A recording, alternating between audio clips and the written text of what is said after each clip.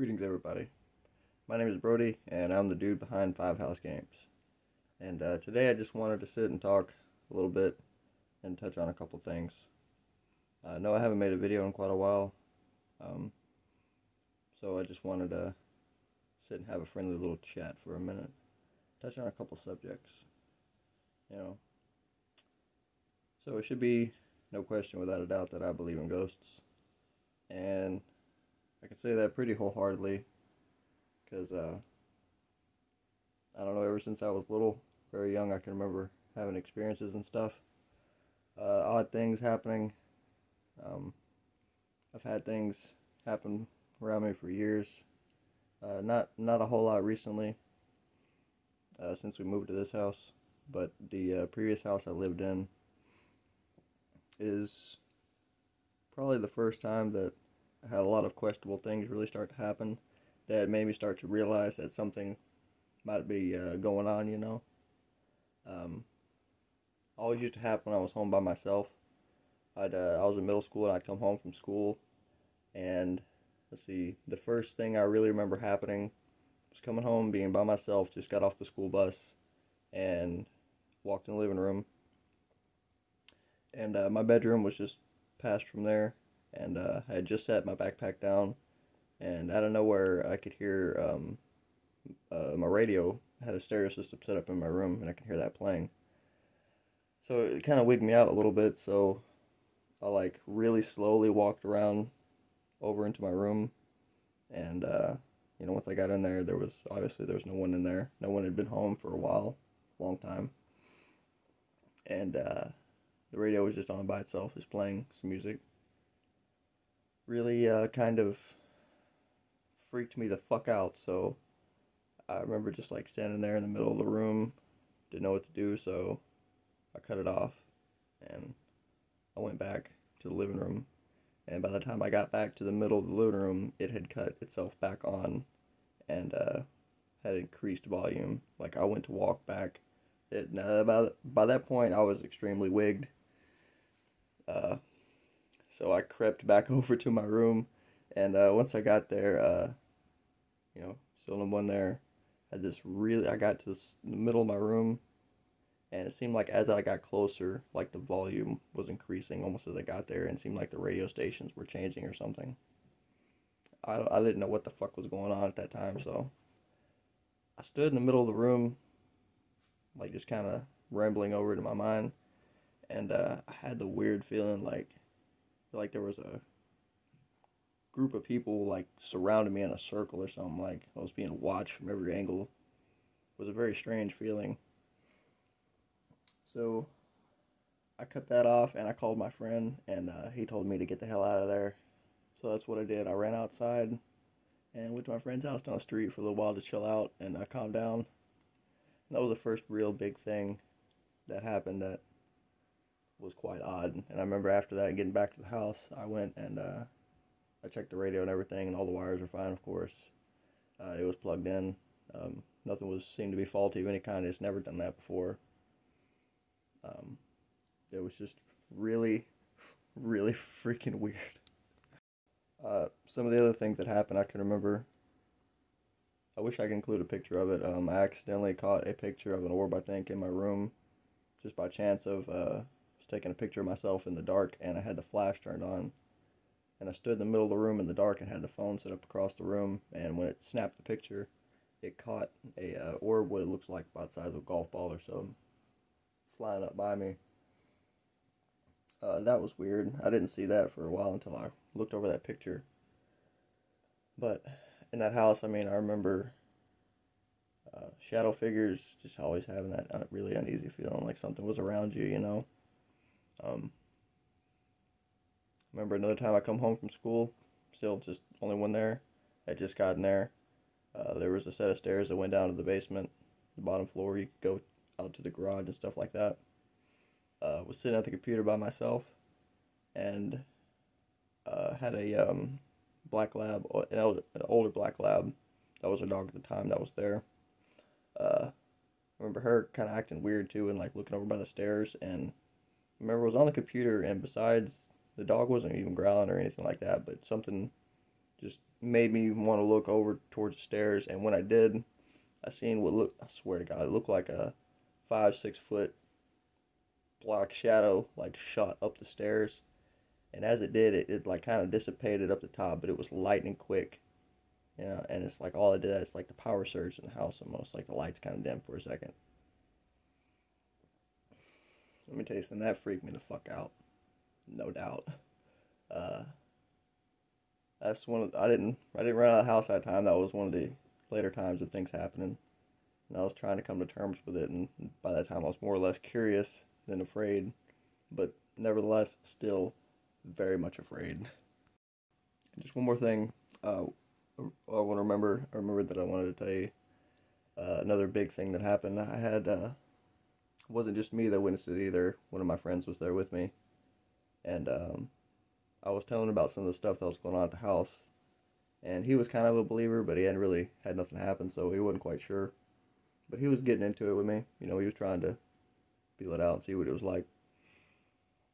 So I remember us being in my bedroom, and there's no one else home but me and him, and was trying the provoking method, you know, of yelling, calling things out, like advocating, saying there was nothing there, you know, calling names and stuff, cursing and whatnot, trying to intentionally get it to show itself or do something for some kind of proof, I guess. And me and friend Reed got into it. We were yelling, and after a few minutes of yelling, we stopped, dead silent. And then it almost sounded like you could hear two people arguing from downstairs in the basement of what I said earlier. You go down the stairs to the bottom floor. But it didn't sound like words, like real words. It was a jumbled bunch of mess. It sounded like words, unintelligible speech, I guess. But definitely distinctly two different voices yelling at each other like they're arguing. And what's even weirder than that is that when I listened into it, it sounded almost like my stepmom and my then at the time stepdad's voice. It's like something was mimicking their voice and yelling, right? At least that's what I thought at the time. So hearing this, me and my friend Travis, we freaked the hell out and started inching our way towards the living room. And the closer we got to the living room, it was almost like the sound of the yelling came up from downstairs and into the room with us. It's like it came up from the bottom floor through the little mid-hallway in the kitchen to us in the living room. And I don't know, me and him stood there, and it sounded like, just like me and you were standing here talking right now. You know, like two very distinct voices coming out of thin air right in front of us, yelling at each other in some unknown, what sounded like language. I mean, it sounded like it was supposed to be English, you know, but it was like broken words. You could not make out any actual words. Almost to the point that, like, I remember it brought me and him almost to the brink of tears. Like, it was such an intense moment. You know, seeing that shit happening in the moment kind of gets to you. It can make you a little emotional. It was just so unreal. We held strong though. No, it didn't run, and it quit. It stopped, and me and him just kind of looked at each other and just in awe. Had no idea what was going on. So after a while, you know, we sat down and tried to talk it out and try to rationalize it. And I'll tell you that right there definitely made him a believer, and that sunk me in further in the belief of it, because that was very fucking humbling experience. I don't think I've had nothing that bad happen since then, but that was bad. And it hasn't been until very recently that I started using the spirit box that I got me one and started trying to record and actually capture some real evidence of stuff going on. Sadly, I didn't have it at the time and was doing that when I lived at the other house where all that stuff was going on. But maybe some part of that has retained and kept itself with me from having experienced that from a while ago. It gave me some more of a deeper connection, something understanding of that kind of stuff. Because I don't consider the house here haunted of any kind, but when I use the spirit box here and outside, it's a whole another feeling, whole different feeling. Shit can get weird. Can change the atmosphere in the room of you around you, make you feel real fucking weird, like you're being watched, like people are standing around you and stuff. Some of the things that can be said coming through can really give you the heebie-jeebies, you know.